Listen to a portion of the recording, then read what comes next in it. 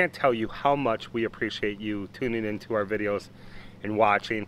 And this is going to be the second video in our series on building a storage container.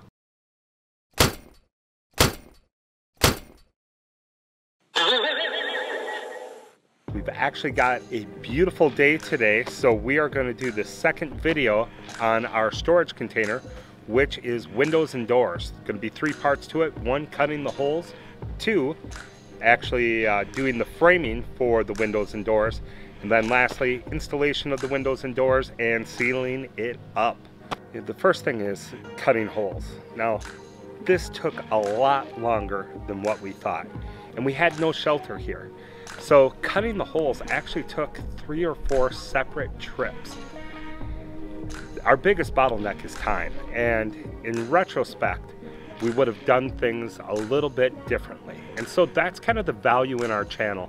Many times people tell you what to do, even if they're doing it for their very first time, because how many times do you do a storage container? I'm here to tell you what we would have done differently. So in cutting the holes, you have to figure out what kind of tool that you're going to want to use. I've been dreaming about reasons to buy tools, and now finally I've got some of those reasons. When you're watching videos, a lot of people use plasma cutters, but that was not for me. I've never used one before. The amount of energy that one takes, we don't have any electricity up here. And many of the channels that we watched said, yeah, you can use an angle grinder, you're just gonna go through a lot of discs. So I stepped up to the plate. I got the DeWalt 20 volt max system and started off with the right angle grinder, bought 2 5 milliamp batteries, and thought I'd be good to go. Well, number one, the cutting holes was mostly about managing batteries. Luckily, our neighbor Brandon put out a cord from the side of his garage for me so I could charge batteries.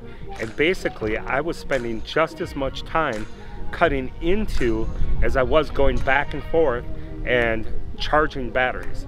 So if you choose a system, if you choose to go the way that I did, one, give yourself some grace on how long it's going to take you. See if your neighbors, see if your friends have some of the batteries, and borrow all of their batteries, because it takes a lot of juice to cut through this thing. If the trailer is not completely level, there's going to be a slight torque that is in the side of the sheet metal. When you go ahead and you cut the hole, all of a sudden that last little notch that you pop out, boom, it kind of gives way and you realize how much tension is in there. So some of the other things that we could have done that I would have done differently, you can rent a saw that has like a 12-inch blade, runs off of gas, and compared to a 5-inch disc, the lines would have been much truer and you wouldn't have to rework it. Besides cutting the hole, I would say you're spending twice as much time reworking the hole because you don't want to cut it too large. Before you cut the holes, you have to draw a line on your storage container. And so what I did is I just took a straight edge, our level, and you go ahead and you hit the lines of when it's out. The question is, how do you draw that line straight on the parts that are dented in? Well, we took tape. We took just regular painting tape, that blue tape from 3M, and you go ahead and you connect those lines. So I kept the tape there and just with a pencil went over that line. And you don't want to cut it too large, because when you cut the hole too large and you go to fill in with silicone around the outside, that's a pretty large gap that you have to cover. And you can't just easily take your finger and go down and smooth that over. When you take a look at some of these close-ups, you're going to see that the silicone is imperfect. So the other thing that you need to think of is protective gear. Depending on what angle you're at while you're on a ladder trying to do the top parts, and especially if you have a beard, you get little metal shards all over the place. I was just reeked of burnt metal at the end of the day. So we're up here. I've got no shower whatsoever to clean up with. The other thing is just get a protective shield for your face. but also gloves. I ended up using the gloves that are rated for chainsaw, and I thought they would be good. And you can see that there are burn marks in them in a spot where I just had to be close, try to rework it. You know, you don't want the holes too large. You cut the holes the first time. We're going to talk about framing in a moment, but depending on what you're using for framing, without Heather, I would have been dead in the water, because we made it out of 2x4s. It's heavy, and you're sticking it in there, and it's hard to see exactly where it's catching. So to have one person hold it, look around, or get another person's eyes, then you go back and you rework it, and then you rework it, and then you rework it. And if you don't take off from the right spots, again, you're going to get some large gaps. With a larger saw, with a 12-inch blade, right down the road. So to give you some perspective on how much time it took, 5 milliamp battery is not inexpensive. A 5 milliamp battery, this is supposed to be so big. Basically, each cut, especially when you're getting started and you don't know what you're doing, was a 5 milliamp battery. So 1, 2, 3, 4 charges, but on top of it, reworking each one of them, 1, 2, 3, 4, basically 8 charges of 5 milliamp batteries. I had 2 of them, and you figure it takes 2.5 hours to charge one up. Guys, do not do the cordless route in cutting holes in a storage container, even with DeWalt. Alright, so now let's talk about framing. I want you guys to brainstorm with me a little bit. If you've found our channel, you probably found some other ones, and it seems like everybody welds a frame in for the windows and the doors. Did I have access to someone who could do that? Yeah, but I kind of wanted to do it myself, so I started thinking. And if I'm not going to weld it in at my house, it's not welded in, right? So we can do this with wood. And I came across this channel, which we'll put a link to. And I kind of followed his advice. Now here's the thing that I'm telling you. Even if you find a great idea on YouTube,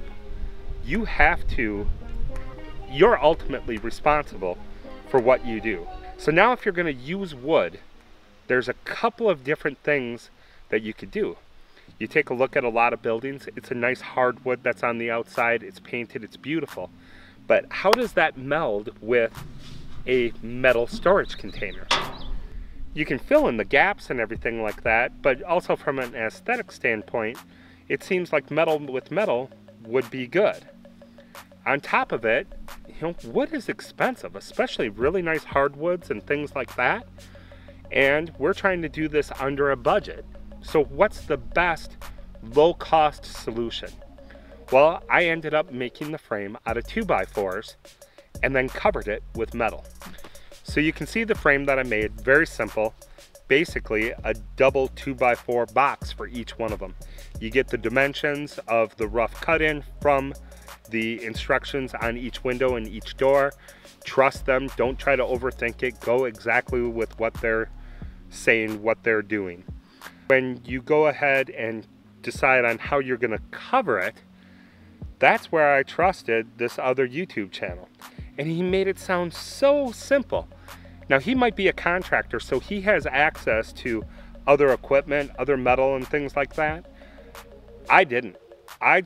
When I started down this line, I assumed that I could get it at Menards, Lowe's, Home Depot.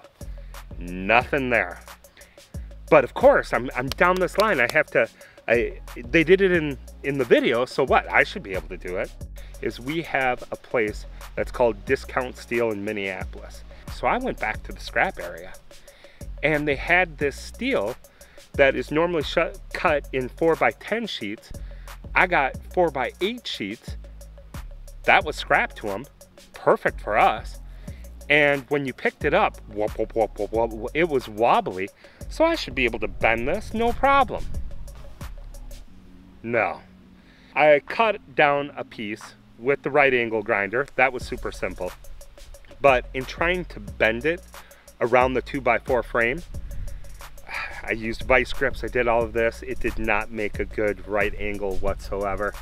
I used nails and it had this kind of like button look effect, trying to hold it in place, but you could see that the metal was still fighting those nails. So now I have to go and solve another problem. And I found a place. They cut down the sheets for me. I had 4 of them, and they bent it into a U shape. So now all I had to do was cut the angles. Well, now you have this U shape. You get a blade for your miter saw, and it's still kind of wobbly steel. So I had to put a 2x4 inside to hold it, but now still, you know, that's square, and you're trying to cut a right angle. This side is going to be a little bit more wobbly than this side. I don't know how true those cuts were, but now I cut it down. I've got it so it's covered. Even though it was difficult, right? The end product's going to be there. It's going to be good, right? We were up here on a rainy day. A lot of condensation in the air. We got the heaters inside. It's nice and toasty warm. Well, when we woke up in the morning, all along that metal edge was condensation.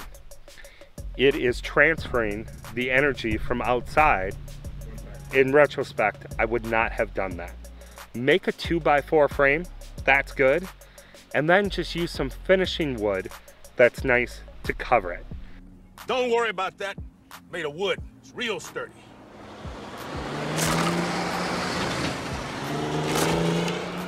Especially if you're going to paint like we are, you're going to paint over it anyways and seal it all up.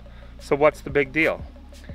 So in the end, do not do what we did. Do not do what was in the video that I linked. Make your own frame. Start off with a 2x4, cover it with wood. I think that's the best choice. The first frame in. Can you peek out and say hi? Wave. You smell like a hard-working man. That's what we're calling that? No, you smell like metal and fire.